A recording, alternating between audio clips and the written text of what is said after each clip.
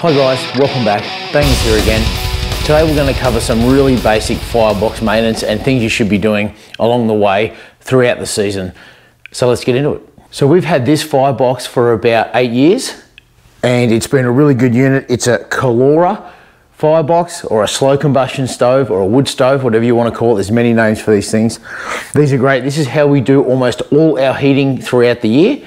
And unless we have we put the reverse cycle air conditioner on if we haven't been home or we haven't had a chance and lots of stuff. But pretty much for 3 to 4 months a year, this thing runs every night, and just we light it up, we run it through the night, and that's enough to keep the house warm. So one of the main things and one of the main questions I get is, how often should you empty the ash out of your firebox? Well, there's no hard and fast rule. However, in general, you should, this is the height of the front of the fireplace here. You can see it's starting to get above the height of the front of the firebox on its level. Now, this is more than I would let it go normally. As a general rule, you want about 25 millimeters of ash in the bottom of your firebox, or about 1 inch, or I usually say about the thickness of the heat tiles on the side or the bottom, right?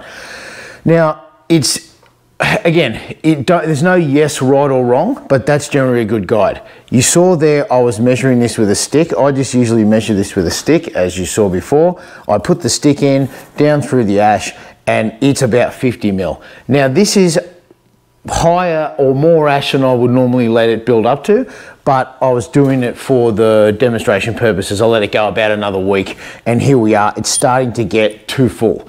Okay, so we were out all day today. I'll let this fire go right out and it's completely cold. So the plan is very, very simple, and this may seem obvious to some people, but to others, this might be the first time you ever owned a fire or a slow combustion stove. So here's the tips. We've got old Stumpy here, which was an old shovel head that I put a handle on like this. You can just use just about anything to do this, okay? But best off made to do steel. And some nights when I think it's getting full, I just take a scoop out and take it outside, even if there's coals and embers, okay? Just don't put it in your whiz bin. You can see here that was starting to get hard packed. That's what you don't want, okay? So we're just bringing that out, putting that in here. And it might seem simple, but this is what we do. So then I just get a stick and I free up all what's in the corners and all whatever else is in there, right down in front here.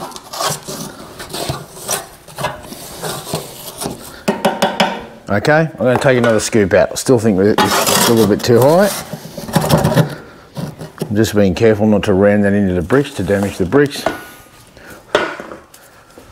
Okay, so I just shake all that down, level it out.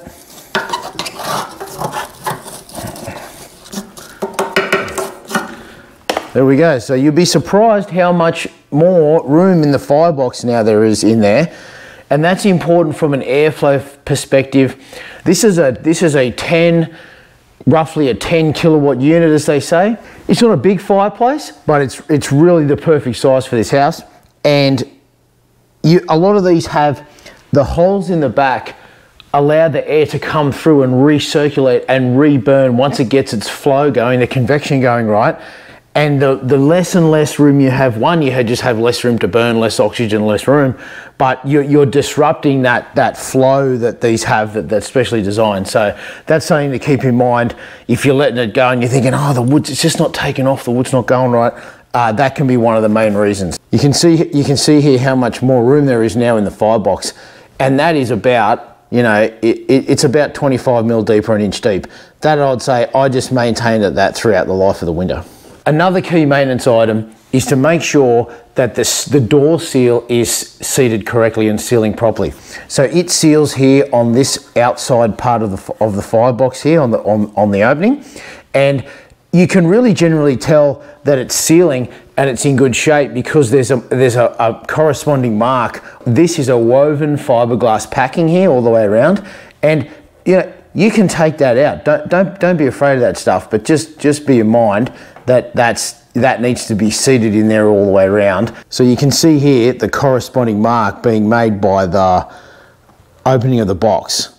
and it's all seated in nicely. It's all, none of it's hanging out, none of it's all floppy. So what you want to really do is just make sure that's intact, and then I tend to just give it a good old brush, right, and just make sure there's no sticks or anything caught in it, right? Don't get too crazy, and really that's it for that part of the door. And you also want to check that your door is sealing tightly but not too tightly. That's this little knob here, this little latch that comes on the door latch. Nothing worse than a fire door that's not, that your fire's not going to operate correctly if the fire door it's not sealed properly on the gasket here. So just, you know, just making sure that you'll see here as I push down, the door doesn't wobble in it and it seats properly. So that's really the minimum standard that you want there for your firebox door. You can adjust this by winding in on this bolt here. Just gently hold that and wind that in slightly, and you'll be able to adjust that. But this one's set really quite nice. Then we just give it a general sweep down at the front here. So nothing special. Just make sure we get rid of all this stuff. We'll sweep all this up. Make sure that seal's got something. Make sure that seal's got something good to sit on. And I also check to make sure that all the fire bricks are fairly well intact. It's okay for some of these to crack. It's not ideal, but if the bricks are cracked but they're still located together, then they'll be fine. So just if your bricks start to degrade and start to crumble and fall away, and they're not protecting the steel at the lower part of the firebox, it's a good idea to get down to your local supplier and you know, places like Barbecues Galore and Bunnings and all this of a hardware shop. They've got all that stuff. The other thing to make sure of is that your dampener's working correctly. So what you'll find is if you look up in here on a lot of fireplaces, this gate, that this dampener is really just restricting the airflow into the firebox. So just have a look up in here. Sometimes you can get a torch and just make sure that they're unobstructed and that it's operating correctly. I had a mate with a fireplace once, and it just could never get going quite right. Or the dampener was stuck, that it would move, but it wouldn't come to the full open position. So just check up in here that that's operating. You can see up in here where the dampener is operating. As I push that in for on, fire on, and you can see that all those holes are free and open and unobstructed. And then when I go dampener out for put the fire out, you can see there that it closes off that almost entire, and that's where it's meant to finish. That's operating properly. So of course we want to watch the fire and have it look nice. So we clean the glass, and I do that quite regularly because I like to watch the fire and it looks nice and all that sort of thing and presents well. So this is my main tip. When these little green scourers, and I wouldn't recommend using a wire wool scourer or a steel wool scourer on your glass, but these little rough pads or any sort of that fibrous-y type scouring, these scouring things from the kitchen, when these are about to get thrown out, I save them and I clean the glass with them. So you're obviously not going to use that on your food again, but then I'll go and chuck it out. So all I do is get some spray and wipe or other cleaning solution. You can even do this with water, but I just find that spray and wipe gives it a bit of a better, is a bit better off. So I literally just spray that on there. Then I run this around and just literally scour the window. And it's, yeah, if you do it often, it doesn't take very long. So this is literally, I just get in all the corners like that. And this gets off all that baked on fire. You know, it's like the oils from the wood and all that type of stuff. So, and being square and that, this gets into the corners. And I'll literally just wipe it off with the paper towel. Dry it off like any other window.